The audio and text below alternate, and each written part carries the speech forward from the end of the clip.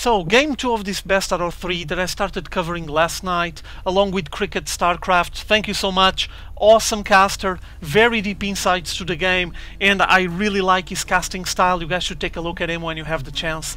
But like I was mentioning, this is going to be game 2 of this series, taken from DreamHack Summer 2011.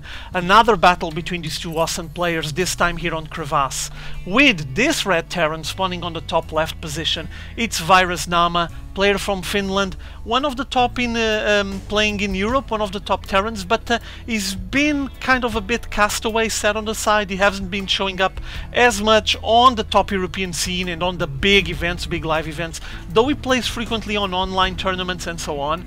And he's going to be duking it out against one of the top bosses from North America. It's going to be this blue Zerg spawning on the top right position here. EGIdrA, member of Team Evil Geniuses. One of the most solid Zergs playing outside of Korea, in my opinion.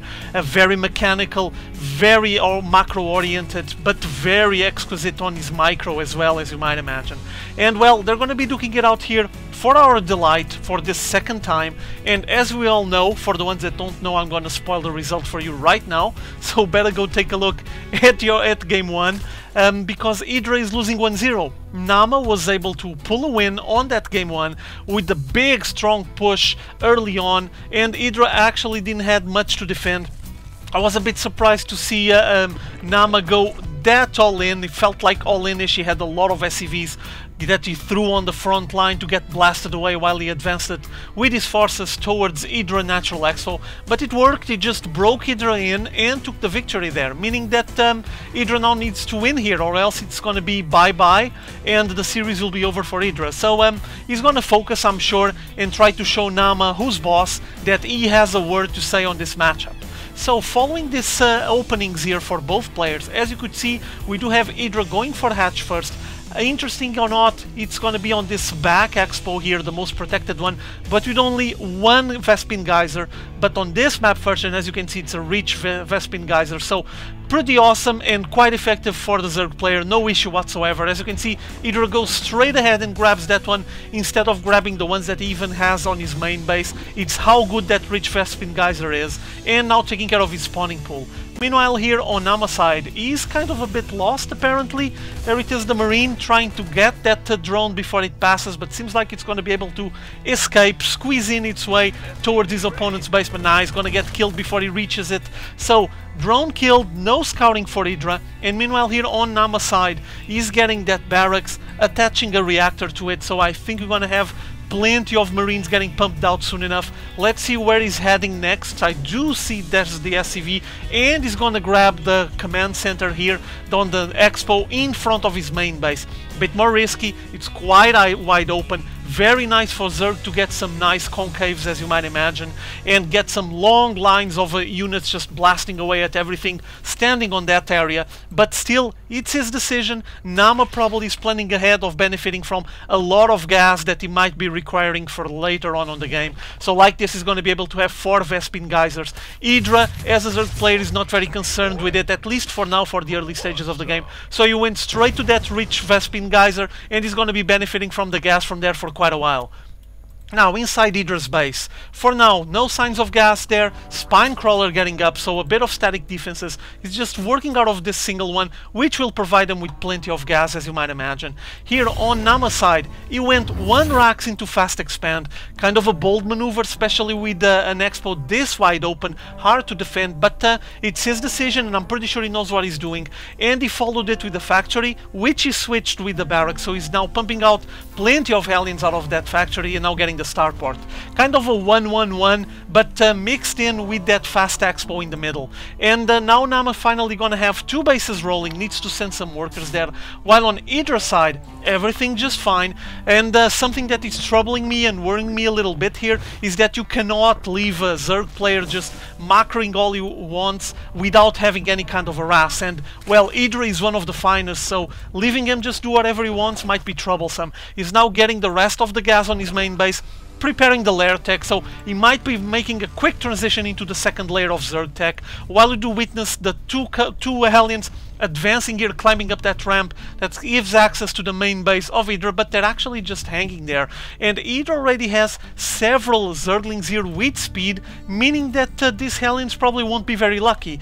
Zerglings with speed on creep, they're gonna be just blistering fast, and we'll be able to intercept any units that Naama might try to advance here. Here they come, nice around, just chewing down on one of the Hellions, and now they're gonna chew down on the second one. No chance. Look at how quick those Zerglings went through those two Hellions without leaving any trace of their existence. Seems like that Naama is trying to gain map control, getting this Xel'Naga watchtower controlled here, and massing up Marines and Hellions, with now a medevac showing up and apparently preparing a drop. His mineral lines are rolling just fine. On the economy, he's leading the way, though he has less harvesters, fairly standard for the Terran player, and now he's massing up a lot of racks here, as you can see, making another switch, while that medevac approaches the south side of the natural expo from EGIdrA. Here they comes, but the Queen was waiting for him, and the medevac will be just hanging here. Queen and plenty of Zerglings holding on there, so I don't think that medevac will be very successful, at least not for now. And like I was taking a look here on the main base from Naama, as you can see, there's more racks, reactors, tech lab getting attached onto this factory. So after the harass, he might be planning to transition into fairly standard siege tank marine unit composition. And now we're gonna have drops ensuing on both sides, one on the top of the main base from EGIdrA and another one here on the south side from the Natural Expo. And this one was just a couple of Hellions. They weren't even able to do any kind of damage, any sort of damage, and EGIdrA is just on the ball controlling everything, while Naama tries to expand again on the back of that harass, of that aggression. Command center this time here on this back base that supposedly would be his Natural Expo, and here he comes, all the forces from Naama. He just unloaded that medevac and he's trying to advance here, receding that creep spread, killing the tumors, and here he comes. Oh, all of the forces from EGIdrA were trying to intercept the forces from Naama, with the Queen shooting it down, and all of those Marines got completely eaten away, gnawed by those Zerglings. And it seems like that EGIdrA now, with his Mutalisk Wing, will be able to provide a nice air coverage, and is going to be able to thwart any kind of aggression made with medevacs drops or any kind of air harass ensuing into his bases. Incoming, all of those Mutalisks entering here, the Natural Expo from Naama, with the Zerglings backing it up. Will the Zerglings go to the main base? No, they're just trying to duke it out here against the SCVs on the Expo from Naama. They're just eating away the worker production that Naama was trying to assemble, and now these Mutalisks are just gonna be able to back up the ground forces, and it seems like that the EGIdrA is just sending more and more units, plenty of Zerglings. They're gonna be able to just chew down all the forces here on this expo. There's nothing left to defend. A single missile turret won't be enough, and the Zerglings just completely destroyed the economy from Naama, forcing Naama to GG out of this match. Quite a quick match, plenty of aggression here by EGIdrA, a nice push, well timed, on the moment that Naama had his expo here on the back, on this base on the back of his main, tried to establish it and invested a lot, so he didn't have much of a defense.